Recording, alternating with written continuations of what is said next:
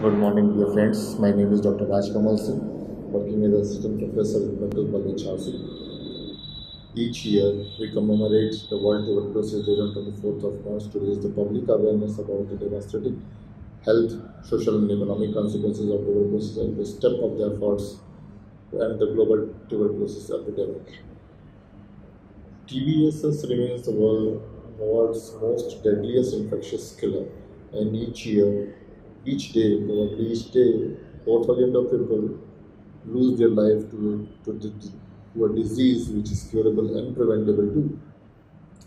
And this is especially critical in the context of COVID-19 pandemic that has put NTB progress at risk and to ensure the equitable access to the preventable care.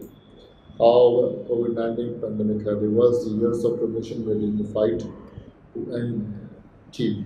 For the first time over the decade, the TB deaths have increased in 2020. The theme for the World TB Day 2022 is to invest on TB, invest to end TB and save lives. Conveys the urgent need to invest the resources to ramp up the fight against tuberculosis and achieve commitments to end tuberculosis. India is amongst the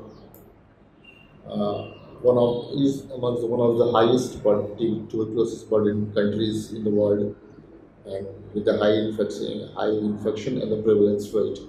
Approximately one-fourth of the total TB cases are from the India. From the India. Early detection of tuberculosis, awareness towards the treatment and adherence are the key factor to spread to prevent the spread of tuberculosis in India.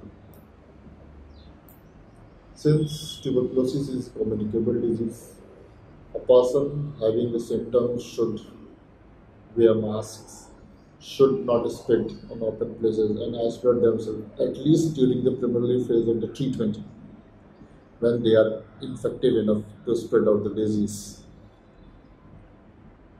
TB can infect any part of the body, that is the lung, abdomen, genital, bones, and even the brain. If the proper treatment is taken, TB is totally curable disease. Thus, we should come together to fight against the deadliest disease, which is preventable, and spread the awareness for the diagnosis and treatment of tuberculosis. Let's unite